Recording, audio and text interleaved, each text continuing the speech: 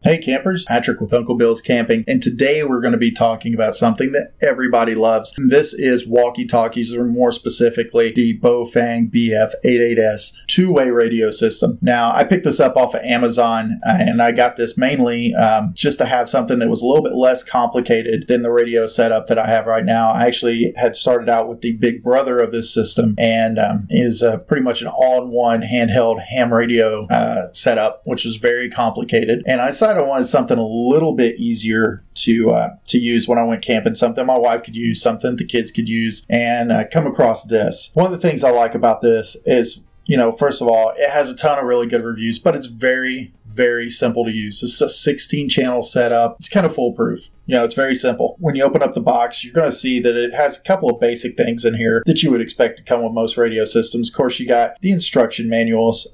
This is just going to cover your basic functionality, the buttons, and it's going to, some referrals to the actual software you're going to use, a programming cable and a software disk. That's pretty much going to be for the drivers putting it on your computer. You have these cables you can attach to carry cables. Nobody ever really uses those things. Something I thought was pretty cool is that it actually has headsets that come with it. And these are for Vox, for you to be able to plug in, the microphone and earpiece. Comes with 2 chargers, 2 radios, 2 batteries, 2 antennas. I did open this up already and take most of the plastic off of this stuff, so I didn't spend most of my time unwrapping it. But it comes packaged very neatly. Never had a problem out of Baofeng radios as far as, getting broken items or anything like that. So, we'll move on and we'll actually take a look at the radio. Now, the radio itself isn't nothing special to look at. Comes in a pretty durable plastic case here. As soon as you turn power on, it's going to indicate, it's going to tell you that the power is on. It's also going to tell you what channel you're on. You have the rubber case here on the side of the rubber door. It's for, where you're going to plug your headphones into. And on the opposite side, you're going to have a few buttons here. You got your push to talk button, which is what you're mostly going to do, especially, if you're familiar with walkie-talkies. It also has, at the bottom left, a orange button. That's basically going to turn it's your function button. And if you tap that, it's going to turn the flashlight on. It's going to be constant. You tap it again, you're going to get a flash. Tap it again, it's going to turn off. Above that is another orange button. That is your Squelch delete. Now, this comes pre-programmed with a certain Squelch level, and the only way that you can actually change that Squelch level is to go into the software, and that is using the software cable that's provided to change it. But it's set at a pretty good rate. Now, if you actually tap that top orange button, that's your Squelch delete. That's going to turn the Squelch off so you can hear what's going on any channel without the Squelch on there. And like I said before, this is a 16-channel radio. 15 of these are just going to be selectable channels. You can use the 16th channel. It's going to scan the other 15 channels, which is pretty neat. Now, with all that being said, here's the big argument with this radio that you're going to see. One of the reasons that this works so well is because it is an FM transmitter radio.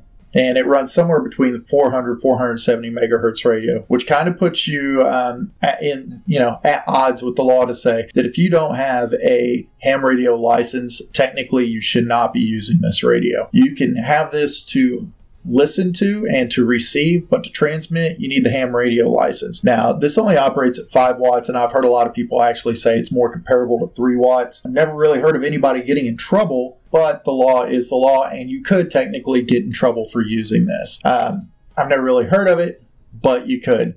Something I really did like about this radio and what caused me to buy it was, as I said before, I kind of had the big brother to this radio, and it was a lot more complicated than I thought it would be. I wanted something for two-way communication, and I kind of used my sister and her husband as a guinea pig because they are retired and they have an RV, and they spend a lot of time throughout the year on the road. And they tow a boat with their RV, and one of them is actually usually driving their around town vehicle behind that. And they had been using regular walkie-talkies like Unidens and Motorola's, things like that you would just buy at some of your box stores. And I got them these, and they bragged on them about how great these were and what kind of reception they got. So, it kind of led me to think, well, maybe I need to get a pair. Now, fortunately, unfortunately for them, they lost theirs.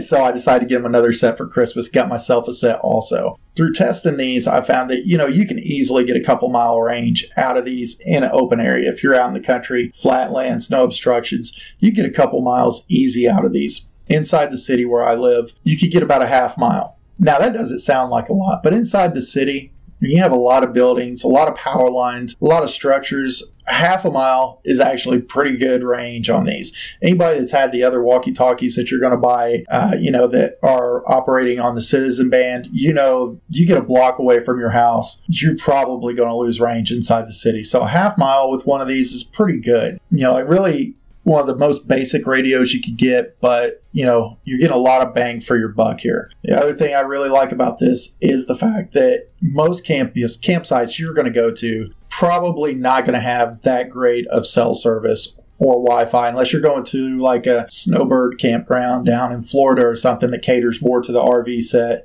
If you're really out there in the woods or you're doing backcountry or primitive camping, chances are you're in an area where cell towers, they're just not that many, and you're going to have a poor signal. Having something like this allows you to be able to communicate with your kids, allows you to be able to communicate, with the people you're camping with. If you're out on the boat there at the campsite, or you want to let the kids roam around, you need a way to get a hold of them. Or if the kids just want to run off in the woods, and talk to each other on the radio, this is the setup to have. You're basically getting a very high-end function radio at a very low-end price. At $24, these things are going to function very well.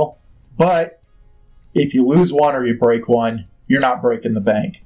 And that's what I really like about this. Now, going back to the fact that you might need a ham radio license to use this, that is definitely the case. I would advise that if you are interested in using these, go ahead and get your ham radio license. I don't even think they put Morse code on the ham radio test anymore. And, that's one of the things I think most people got hung up on in the past. So, it would be worth it just to have it. This is a good thing to have around the house. If you're going to have, God forbid, some kind of natural disaster, tornado, massive power outage, bad storm roll through, you at least have a way of communicating with each other. If there's a cell tower down and, you have to leave the house, somebody needs to get a hold of you, or, you need to make the block, or you have to be out and be able to communicate with people. I would definitely say to invest in this kind of radio system. Like I said, go to Amazon, check it out. It's $24 something, $25. Great reviews. And, I hope you found this video helpful. If you did, please drop a like down there, leave a comment, let me know I'm doing good, or subscribe even. And from Uncle Bill's Camping, this is Patrick. Thank you for taking a look at my video.